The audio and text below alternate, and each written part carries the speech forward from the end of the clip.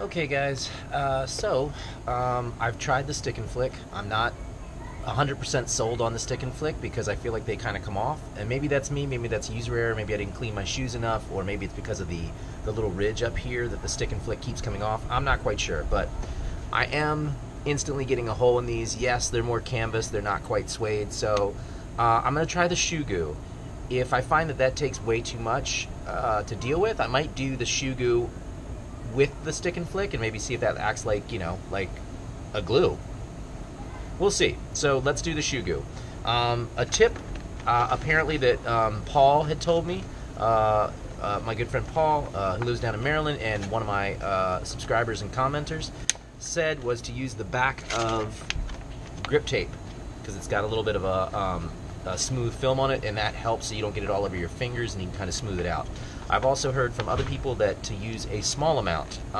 Yes, it means you got to reapply more often, but then you don't get this like big buildup on there. So this is my first time ever using shoe goo. This is my first time ever trying to put it on to shoes.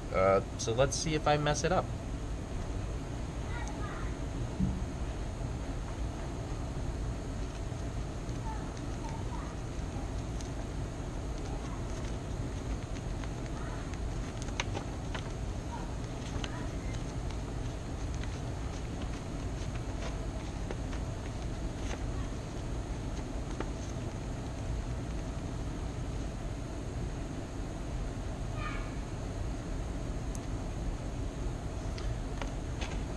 Well, they say to use this stuff outside, and by inhaling some of these vapors, I can tell why.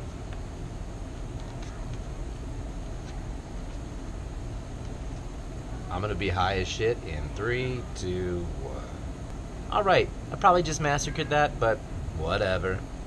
We'll find out. We're gonna let it dry. Guys, thank you for liking, commenting, and subscribing. I'm sure someone in the comments is gonna leave something about how I messed this up, or give me some tips. It would be good. All right, cool.